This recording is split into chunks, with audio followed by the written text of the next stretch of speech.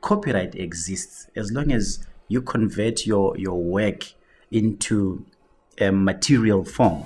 But if somebody violates your copyright right or steals your work and go to court, you first of all have to defend yourself in the court of law and prove to the court that this film is actually yours.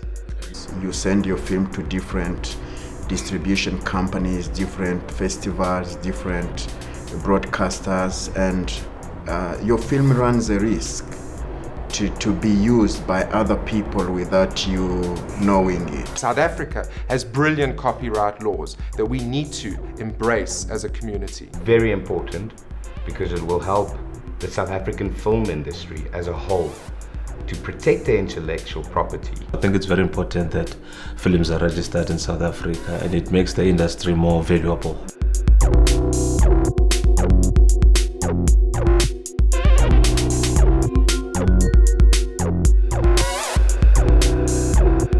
Of great legal interest to any filmmaker is the question of rights.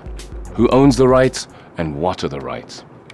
But that's not what this is about. This is about enforcing the most important of those rights: copyright. Most filmmakers know about copyright, but what we're often not aware of is how to acquire the right to copyright. Welcome to the Companies and Intellectual Property Commission's Copyright Registration Office. Amongst other registration services offered by the CIPC, there is the copyright registration of cinematograph films.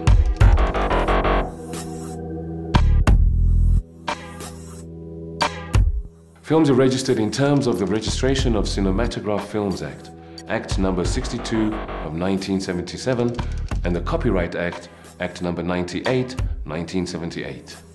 Why register your cinematograph piece? Statutory protection.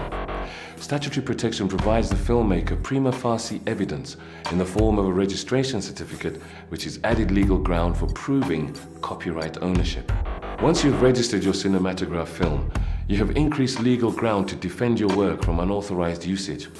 At this point, it must clearly be stated that copyright registration does not and will not prevent piracy or plagiarism, but it will certainly give one additional legal ground to prove the existence of copyright in your film. Registering your film is easy and can take between 3 and 4 months. Now, you can do it yourself, or you can sign a power of attorney and get your attorney to register for you while you move on. Step 1.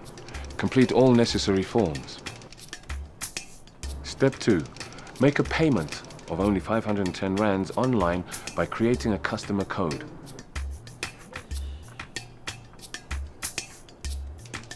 Step 3. Submit all forms physically to the CIPC at the DTI campus, or simply post them to this address here.